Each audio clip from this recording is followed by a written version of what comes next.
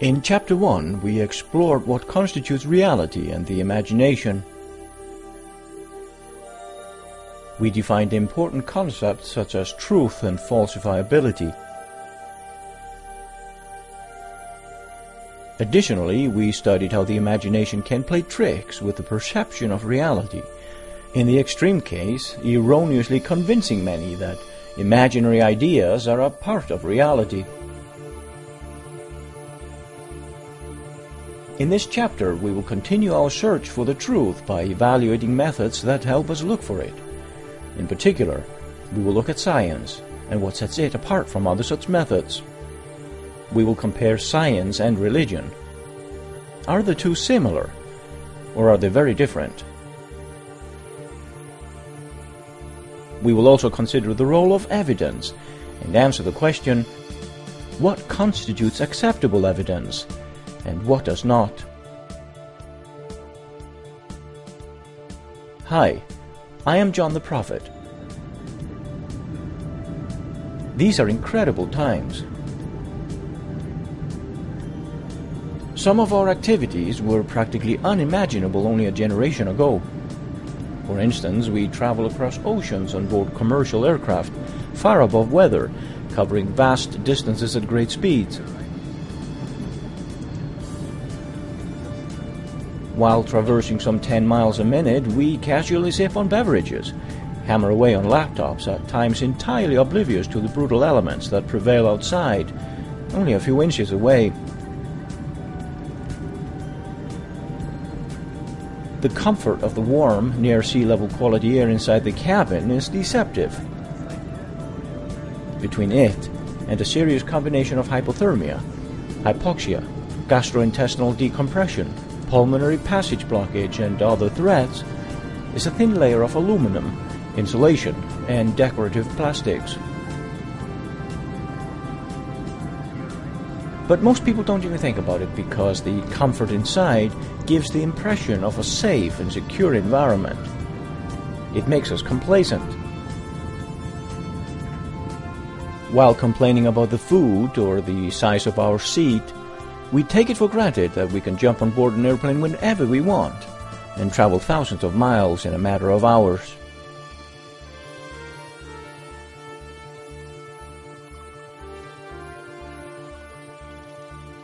We call loved ones using wireless telephone technology. We send messages and even images and videos instantly from one continent to the next using electronic devices smaller than a deck of cards.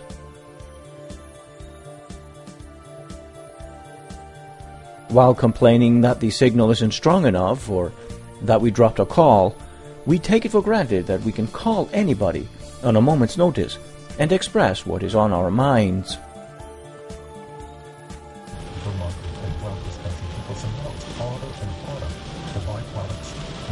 We jump into our cars and travel reliably and comfortably, protected from the elements.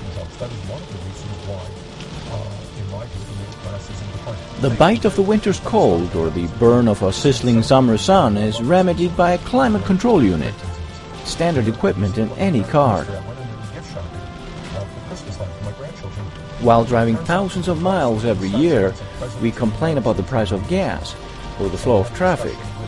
But we take it for granted that we can jump into our cars on a moment's notice and drive to wherever our hearts desire.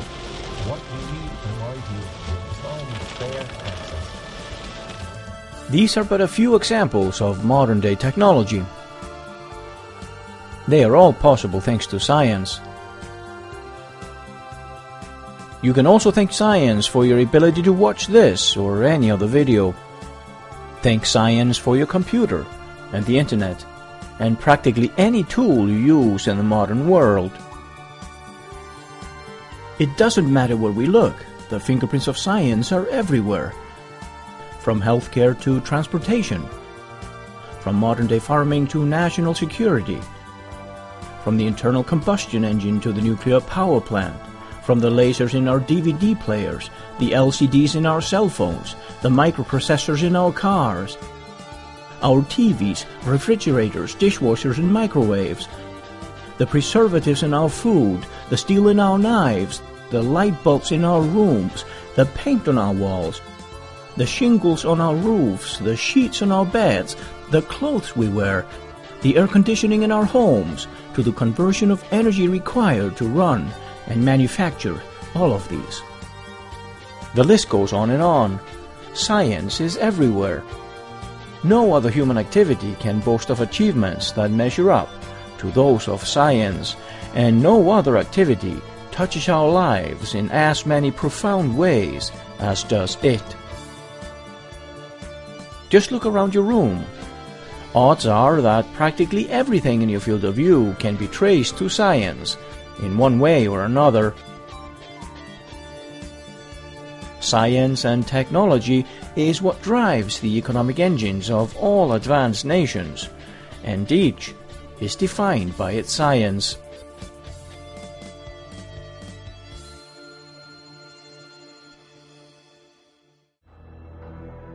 But how is all of this possible? And why is it possible now? Humans have been around for a long time, so why hasn't this been possible before? What did our ancestors lack that made scientific endeavor impossible for them, but not for us? What is really the difference between us and them? Is science always good? Aren't nuclear weapons or biological warfare examples of science gone awry?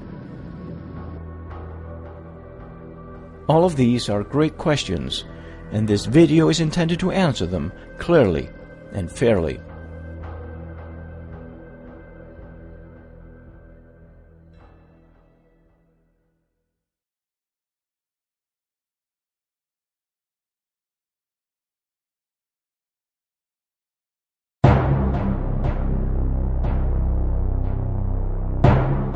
In his 1958 paper, The Beginnings of Rationalism, the late philosopher Karl Popper described what historians now know about early schools. The school is the invention of early civilizations. By modern-day standards, these early schools were extremely primitive, often nothing more than ideas maintained by a group of people. However, they had a certain structure and a well-defined purpose like their modern-day counterparts. And although very different from the modern school, their purpose was as simple as it was unambiguous.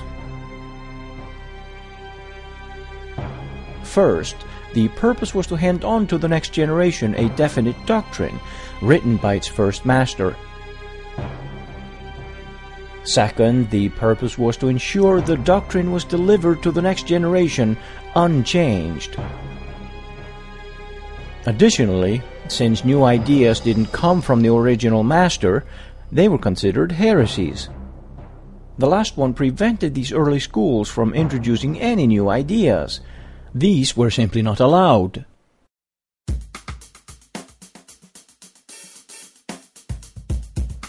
In fact, these schools defined stagnation. Any attempt to change the doctrine was feverishly rejected, and the instigator expelled as a heretic.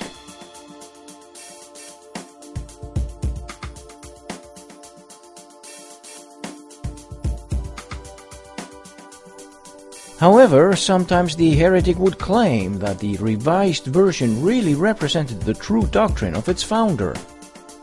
He would try to convince others that he was unique as the possessor of this one true orthodoxy, and therefore the most suited as its leader. This led to objections from the flock and would eventually spur the formation of a variation of the original doctrine. A new denomination was born. And since this idea was supported by opinions rather than fact, then who was to say it was wrong? Experience shows no matter how ridiculous an idea, it will always attract some supporters. Interestingly, schools of this nature prevail among us today. We know them as religions. and while some of those have demonstrated an ability to adapt to modernity through consistent catch-up, others have simply chosen to become relics.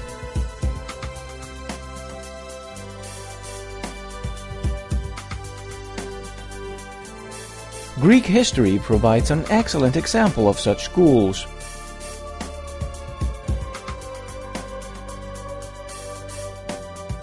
About 500 before the Common Era, the Greek philosopher, astronomer and mathematician Pythagoras founded the Pythagorean school in Samos, Greece.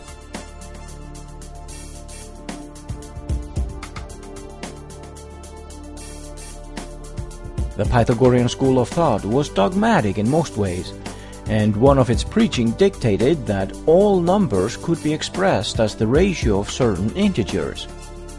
This way, one could represent the decimal number 2.5 as the ratio of the integers 5 over 2, and the decimal 1.2 as 6 over 5 or 12 over 10, and so on.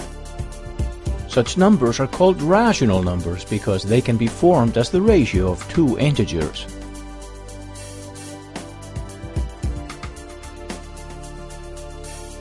One of the members of the Pythagorean school was Hippasus of Metapontum, who uncovered a violation of the Pythagorean doctrine. He demonstrated that the ratio between the diagonal and any side of a square could not be represented in this manner, using integers. He had discovered irrational numbers. The number he found is now known as the square root of 2. It shares this interesting property with other famous numbers like pi and the golden ratio.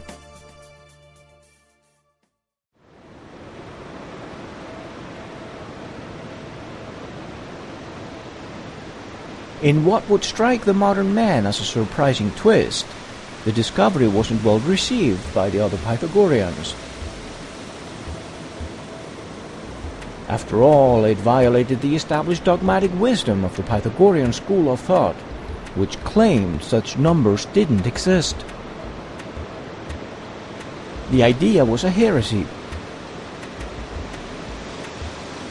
The myth says the Pythagoreans promptly thanked Hippasus by attacking him and throwing him into the ocean, where he drowned.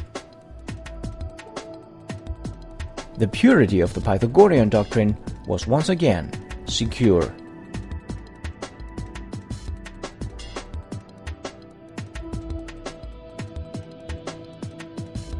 So, what important lessons can the modern man draw from the myth of Hippasus? That thinking about irrational numbers can be fatal? No, we learn that the most important difference between us and our ancestors is not in what we think, but in how we think. The Pythagoreans were arrogant about their knowledge. They were convinced they knew the truth, when in fact, they did not.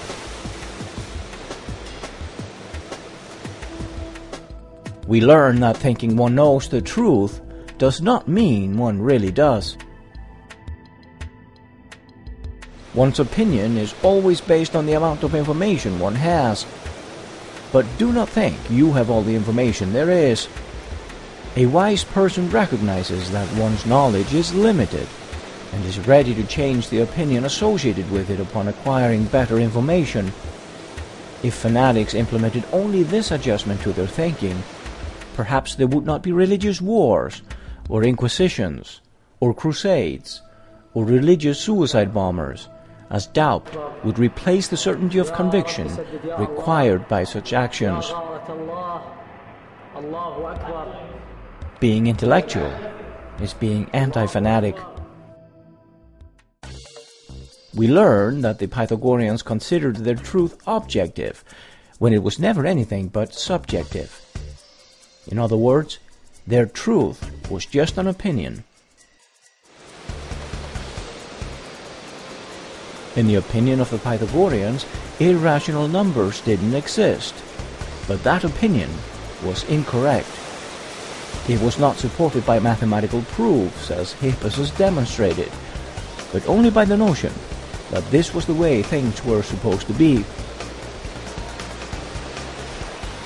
An opinion is not a fact, and thus should not be treated as one.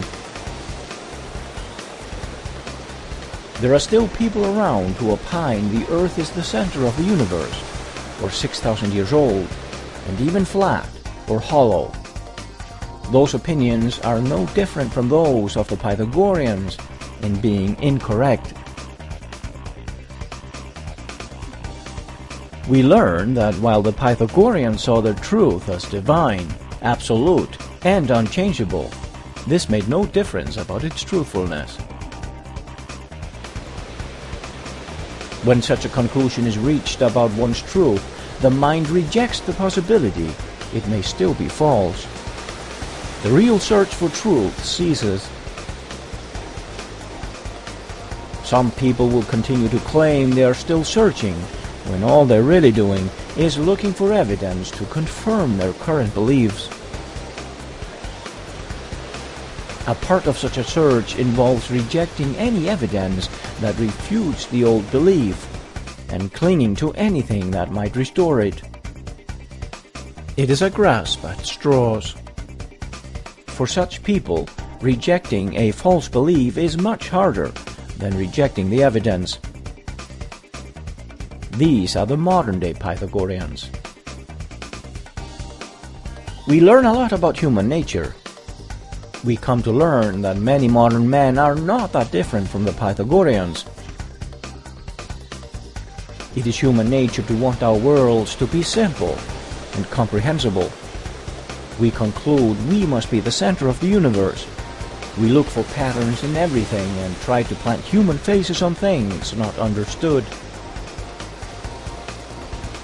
When we discover new facts that shake those notions, our reaction is often denial and rejection of the facts. Once people recognized how emotion tended to cloud one's judgment and lead to the acceptance of untruths, a very clever thinking technique was invented, especially designed to avoid such mistakes. But its use requires humility and recognition of human frailty. It requires a mind not blurred by prejudice and passion, emotion and wishful thinking. And it requires the notion of an absolute truth to be abandoned. Truth would now depend on evidence. The method has transformed our lives. It has replaced subjective truths with objective ones. In the process, our views of reality have changed forever. It is unrivaled by any other way of thinking. This is the scientific method. The Pythagoreans would never modify their thinking. It would take almost 2 millennia before people began to adjust their thinking, before any change in our understanding of nature could set in. And it would take 4 additional centuries before the modern scientific method would be defined and a transformation in our quality of life would be realized. Luckily for us, schools have evolved into something far more accommodating of new ideas, at least most of them.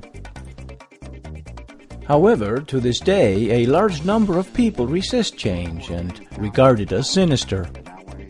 It is my hope that after watching this video you will feel like you better understand the process of science, and that while there are reasons to tread the path of change with care, the ultimate goal of practicing science is to improve the quality of life for humanity through an understanding of nature.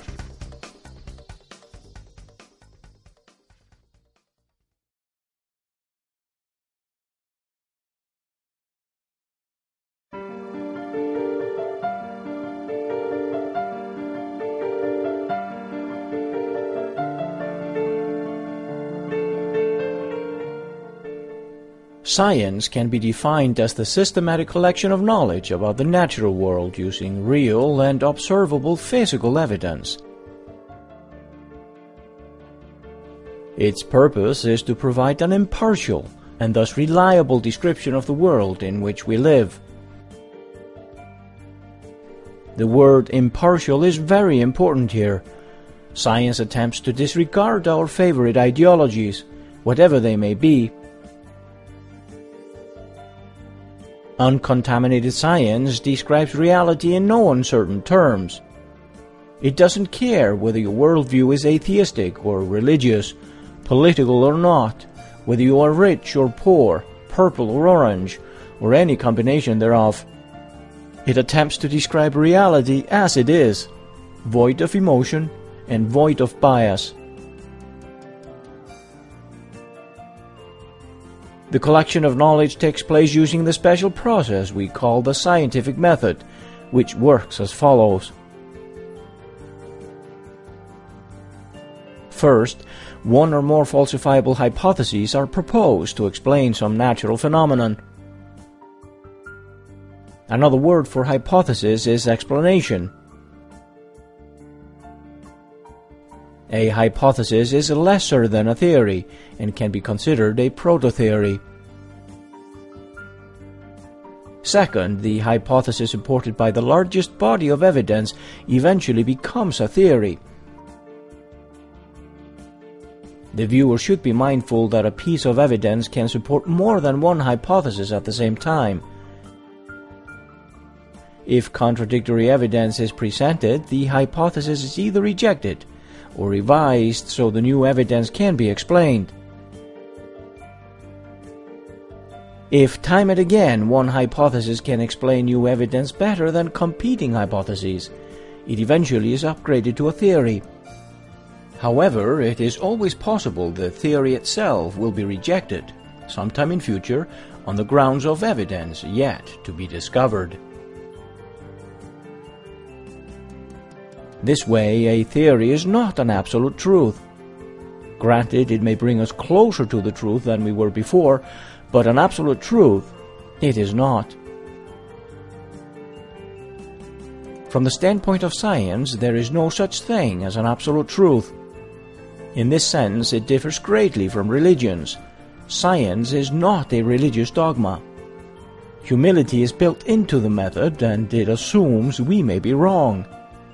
While no one is denying some people display a dogmatic attitude toward science as if it were a religion, this reflects on human frailty and not the method itself.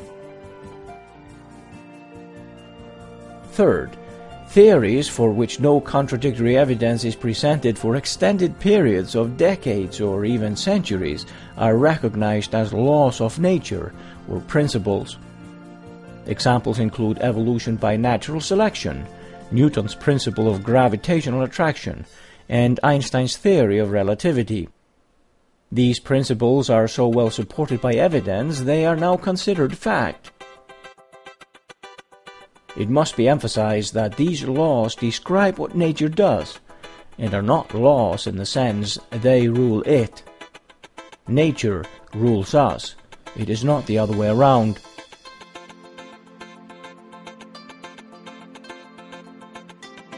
As a simple example of how this might play out in reality, consider the quasi-scientific investigation of some crime. At some point in time, there may be 3 suspects to a crime. Call them A, B, and C. Each suspect is really a competing hypothesis or explanation of the crime. We may have a single piece of evidence that implicates all 3. We may have 3 pieces of evidence that implicates 2 of them, say B and C. And we may have 2 more pieces of evidence that implicates only one of them, C. Clearly that suspect is most likely as the perpetrator, and can thus be considered the theory among the 3 competing hypotheses.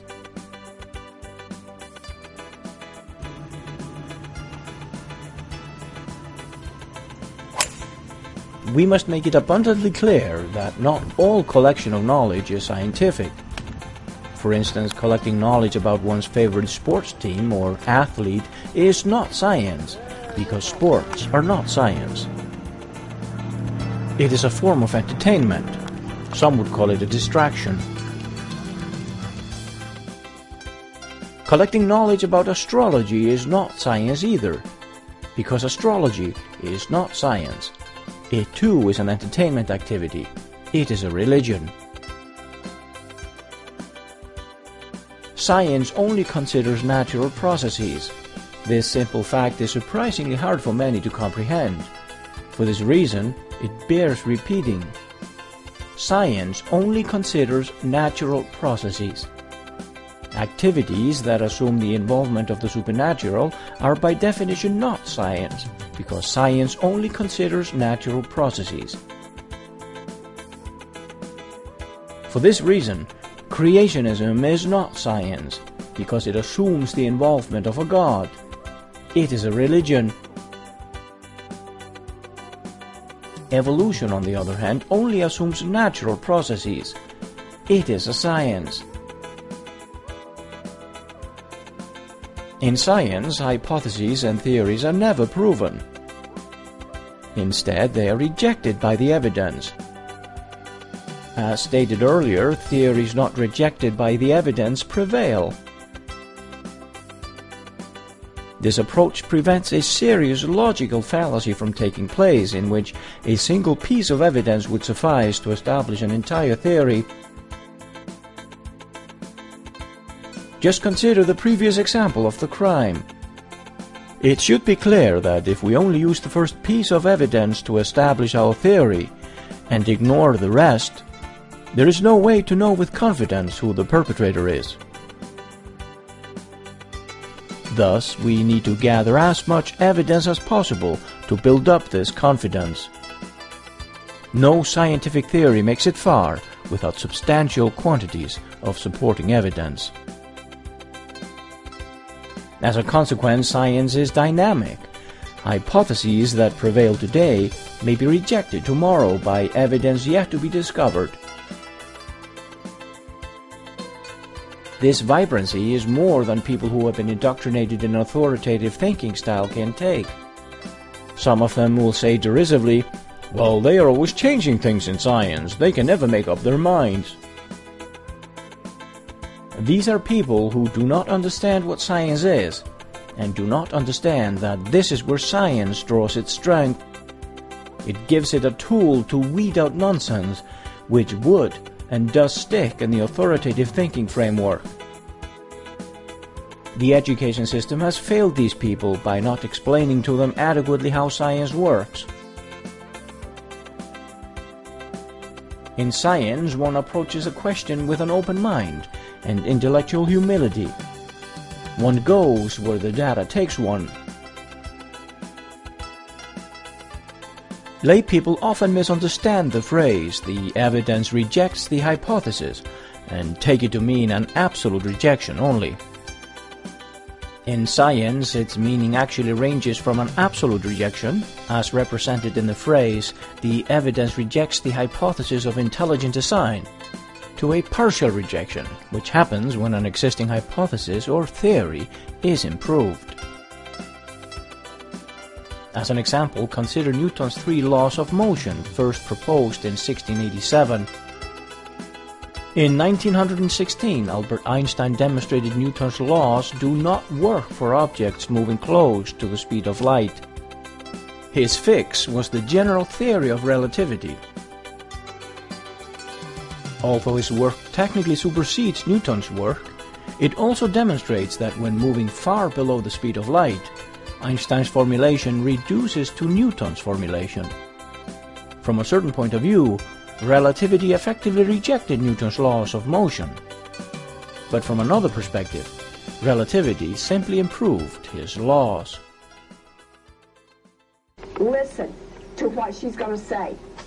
This is very key. This is very key. God watches over your word to perform it watches over his word in your mouth to perform it. Listening to the problem. There is no negative department in heaven. Yes, it is key to listen to this woman. There is no negative department in heaven, she claims. But how does she know? Where does Linda Markovich get her information from? I want to know. Has she ever been to heaven? Why does she pretend she knows what is or is not in heaven? Let's be clear about this. Heaven is not a real place, but a figment of the imagination. For this reason, if the idea appeals to you, you can imagine it to be whatever you want, with or without departments. The imagination submits to no rule, and no one's rule.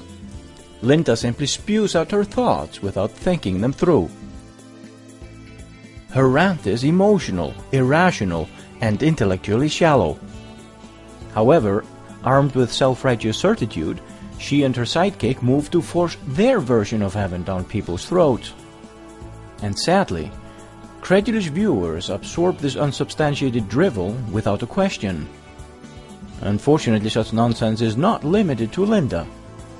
It is generally the trademark of faith, and it invites disrespect and ridicule.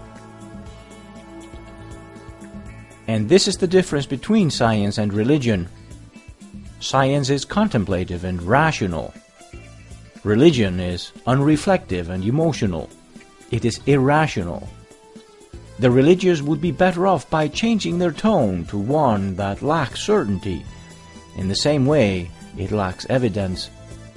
Linda's nonsense would be better stated as, "I believe there is no negative department in heaven." And she might be rewarded with indifference rather than derision.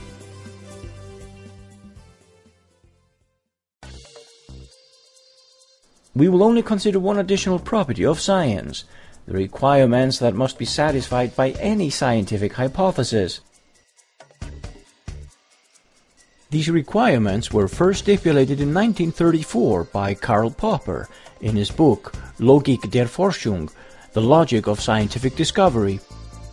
Dr. Popper put forth his idea of potential falsifiability as a way to separate science from non-science. First, the phenomenon must be repeatable. Imagine we perform an experiment that involves dropping golf balls to the ground. Each time one is released, we expect it to fall to the ground. It doesn't matter what time of the day or who is watching, or what country it takes place in. The phenomenon always manifests itself. Scientific hypotheses only apply to repeatable phenomena. Second, you must be able to observe the phenomenon, either directly or indirectly using any of our sensory organs. Here we can clearly observe the golf balls falling using our eyes. Scientific hypotheses only apply to observable phenomena. Third, it must be possible to reject the hypothesis if it is not supported by evidence. This can only be done if it is falsifiable. Scientific hypotheses must be falsifiable. Fourth, any piece of evidence must be authentic, which of course means not fake. It may strike the viewer as strange that something so obvious is even brought up, but unfortunately the history of science is plentiful of swindlers and scam artists that have tried to convince the masses their favorite activity possesses scientific merit by faking or willfully misinterpreting evidence. We must remember that while the scientific method is self-correcting and such cheats are eventually exposed, they can temporarily blindside even the most astute of us. To minimize such risks, peer reviewing is employed, but it is a process in which evidence and hypotheses are thoroughly scrutinized by other experts, and while certainly not perfect, is the best error-checking method known to man.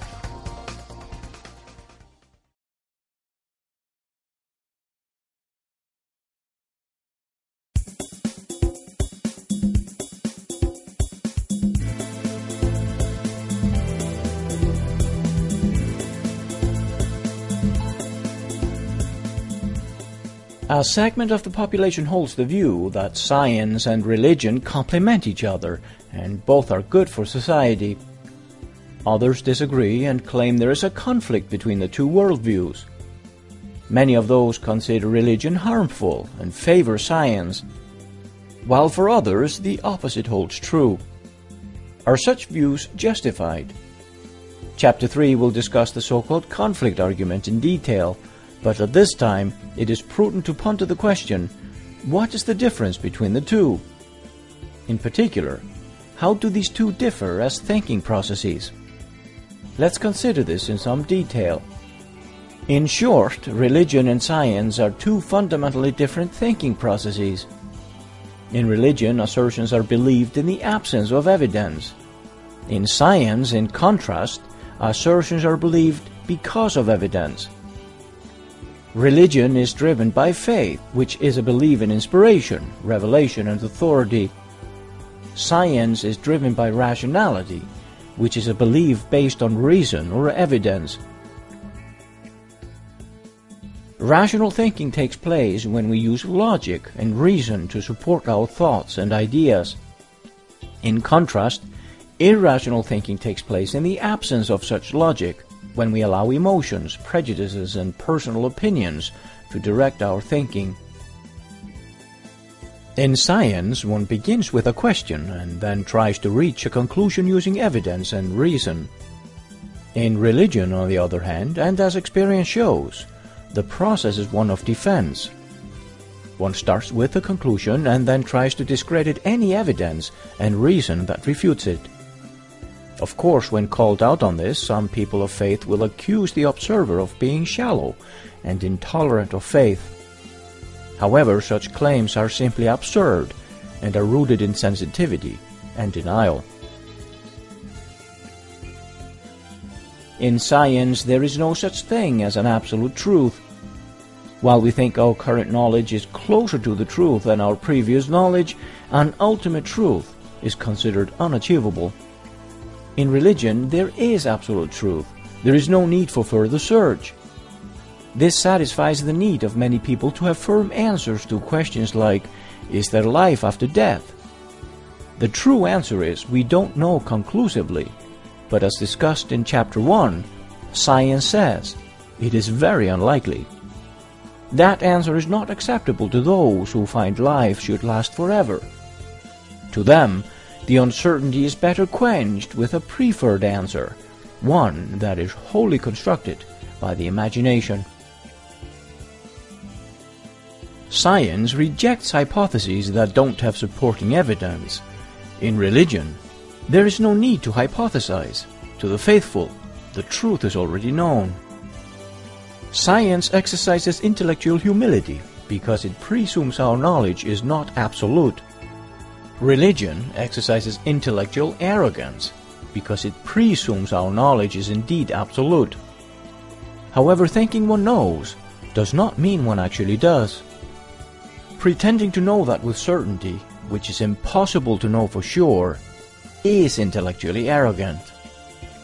People who claim with certainty that gods do or do not exist display intellectual arrogance. They simply do not know. If they knew, it would no longer be faith. Science attempts to describe how nature works, while religions describe our purpose in nature. However, that premise is seriously flawed, as there is no evidence in nature other than our subjective senses to indicate a purpose in the first place. A group of people presuming a universal importance is as delusional as a colony of bacteria on a grain of sand presuming importance over all the beaches of this world. People who contend the entire universe, with all its billions and billions of galaxies, each containing many hundreds of billions of suns, like ours, was created by a fatherly being who not only created it for them, but has now turned his primary interest toward their puny, petty, personal problems, can only be described as juvenile narcissistic lunatics. You are simply not that important.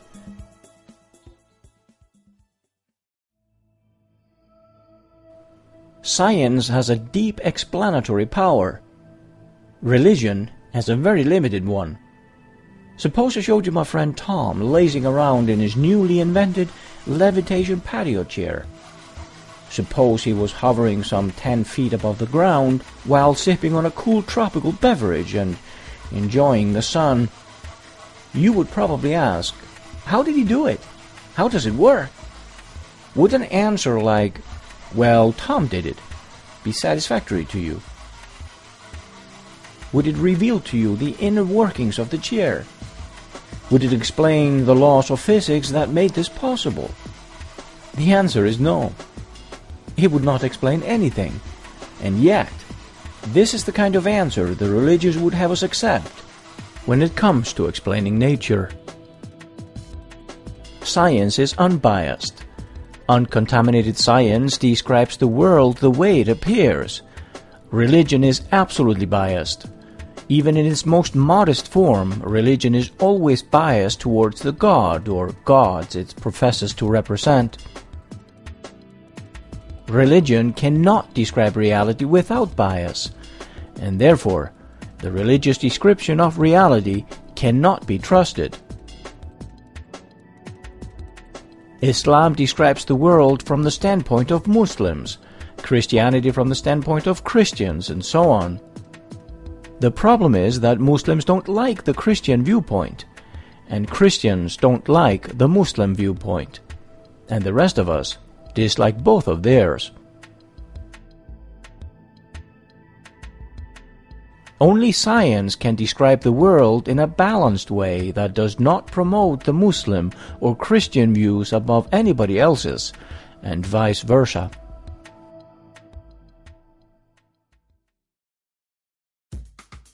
And finally, the story science tells us about the natural world is entirely based on the evidence we can observe around us. This story is enthralling. It is a story arrived at from many different angles, told by many different scientific disciplines. Cosmology, astronomy, geology, biology, paleontology, chemistry, nuclear physics, and many others give a comprehensive, compelling, and coherent explanation as to how the universe appears to have come into existence, how our solar system formed, and how life on Earth may have begun and evolved into the diverse flora and fauna of which we are an integral part. Religion, on the other hand, simply does not provide a matching answer. Its only offer is wishful thinking about how things ought to be, according to ancient texts written by people whose understanding of nature would have made a modern-day third grader look like a Nobel Prize recipient. Its explanatory power is limited to God did it.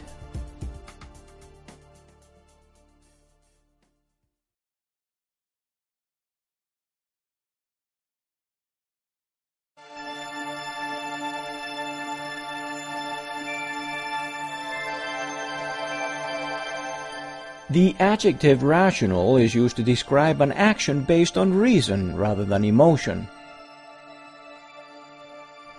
From the standpoint of logic, it is rational to believe a proposition to be true if it is supported by observable physical evidence.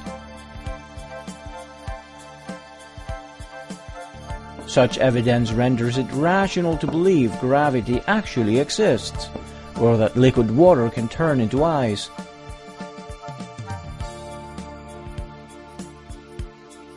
By the same token, it is irrational to believe a proposition not supported by evidence to be true. It is irrational to believe the being known as Santa Claus is real, as there is no valid evidence to support his existence. Stories and movies about Santa, as well as portly men in red and white costumes boasting white beards and pretending to be him, is not acceptable as evidence, no matter how jolly. The lack of evidence renders it rational to believe Santa Claus is not real, but imaginary.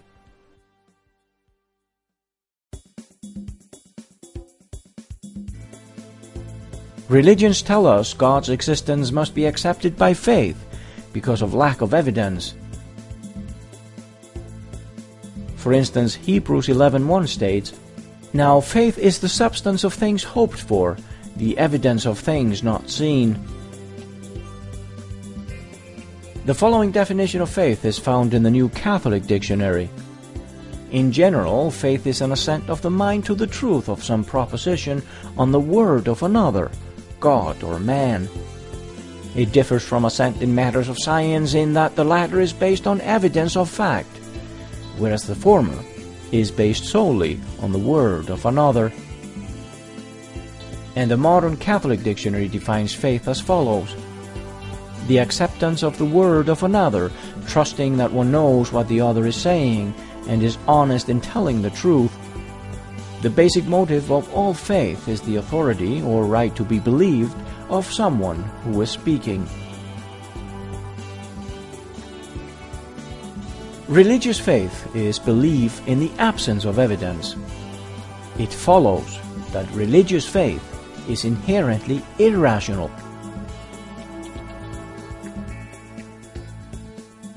In the interest of fairness, it should be stressed that religions attempt to define faith in a more sophisticated manner than just believe in the absence of evidence.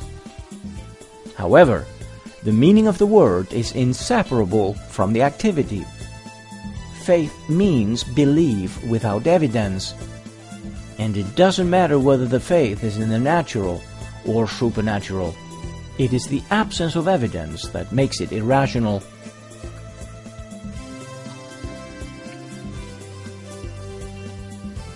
Irrationality is considered by most to be a negative attribute. For this reason, many religious apologists adamantly reject that their faith is irrational, as this would reflect poorly on it. Instead, they contend their faith is rational. This strikes one as a pretentious attempt at having one's cake and eating it too. Believing that angels and demons and devils and gods are real beings is not rational, but irrational. We may just as well pretend water is wine.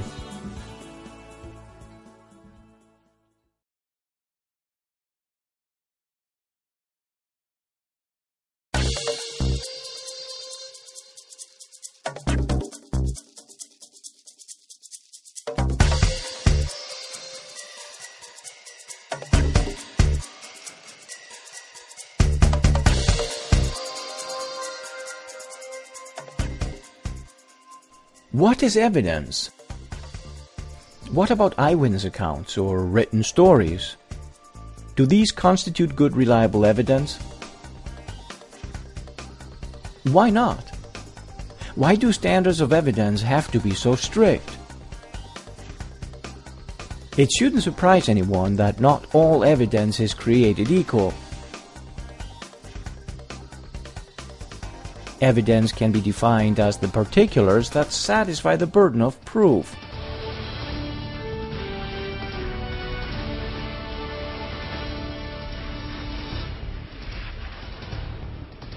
Welcome to New Hampshire. Citing the first. The burden of proof is often a point of contention between debaters, and therefore it is necessary to address it briefly.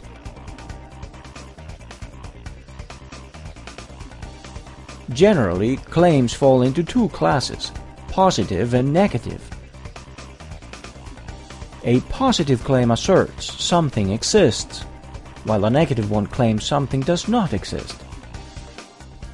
A claim like, "there are raisins in the pudding," is positive, whereas the claim, "there are no raisins in the pudding," is negative. What is interesting about the two is that the level of difficulty in providing evidence is not the same. It is harder to obtain evidence for a negative claim than a positive one. While eating our pudding, we would only have to find a single raisin to demonstrate the truthfulness of the positive claim. However, we would have to consume the entire pudding to demonstrate that there are no raisins to be found, and this constitutes greater effort. Any claim can be negated, in other words, made positive or negative. An example of such a negation is when we convert a claim like, "there are raisins in the pudding," into, "no, there are no raisins in the pudding," or vice versa.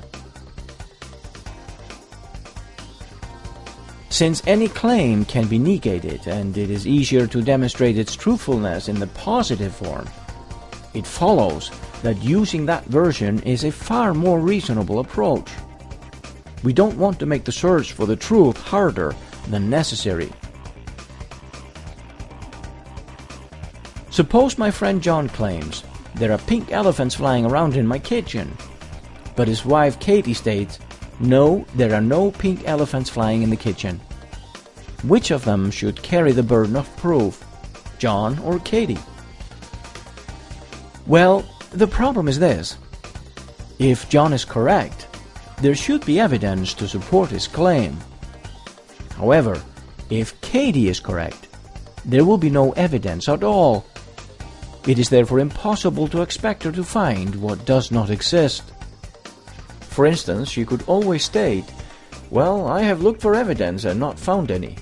Therefore, I conclude there are no pink elephants flying in the kitchen. For that reason, the burden of proof becomes John's responsibility. Suppose John now claimed God exists, while his wife Katie stated God does not exist. Based on the aforementioned, the burden of proof is unequivocally on John and not Katie. Now, this begs the question, are there any instances when a negative claim would carry the burden of proof? The answer is indeed yes. Consider the claim, the earth is not round. There is wealth of evidence to demonstrate it is false, and the earth is indeed round. This evidence has been in existence for a long time. Therefore, it is the responsibility of the proponents of that claim to educate themselves about this evidence, and then demonstrate why it is not valid, and provide evidence that supports their claim. It goes without saying that to date, the proponents of a flat, or hollow, or 6,000-year-old Earth have failed to do this convincingly.